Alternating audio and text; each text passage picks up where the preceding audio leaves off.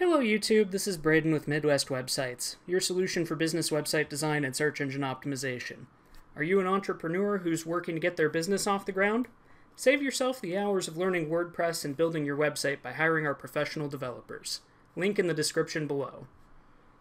Today we're going to take a look at a very flexible WordPress plugin that can allow you to add features to your website that look complicated at first glance, but can be implemented so easily that even a novice can use them. This is done using a plugin known as Widget Shortcode. As you can see here, I've installed it by itself so we can see just how it operates in a vacuum. And it isn't going to make a lot of changes to your WordPress admin dashboard when you install it. The change that it's going to make is going to be apparent when you go over into Appearance and then Widgets. Over on the right-hand side, you're going to have some options to work with for using your widgets, depending upon your theme and your already existing plugins. On the left, you're going to have a few different options to work with, again, dependent on your theme and existing plugins, for setting up shortcodes for a variety of different widgets. WordPress by default gives you quite a few different options between videos and galleries and the ability to showcase your comments.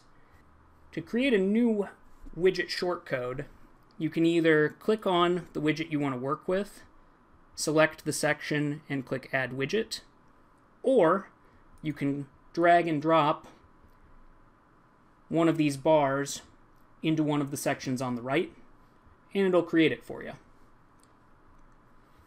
Once you've added the widget in question to the section you want, all you have to do is fill in the information for that widget, and then once you've done that, we'll go ahead and sort them by link rating. We'll hit the Save button, and once you hit the Save button, it's going to give you a widget ID. Now, if you want to add one of these widget shortcodes to a page or a post, all you have to do is copy the shortcode after clicking on the widget in question. Jump over to your posts or your pages, and if you hit the edit option to go in and start working on them, as you can see, I've already pasted one of these widget IDs in here. You can add pretty much as many as you'd like. We'll go ahead and add another recent comments widget in here. You'll hit the update or save button for your page, and then when you go to the page in question, you'll be able to see your widget right where you put it on the page or the post. Nothing too tricky, but allows you to add a lot of complex functionality with very little coding know-how. You don't have to go in and work in your HTML coding or dig through your theme files or rummage through your database to do any of this. It's quick, clean, and elegant, but allows you to do tons of things that aren't normally available to you in nearly so easy a format.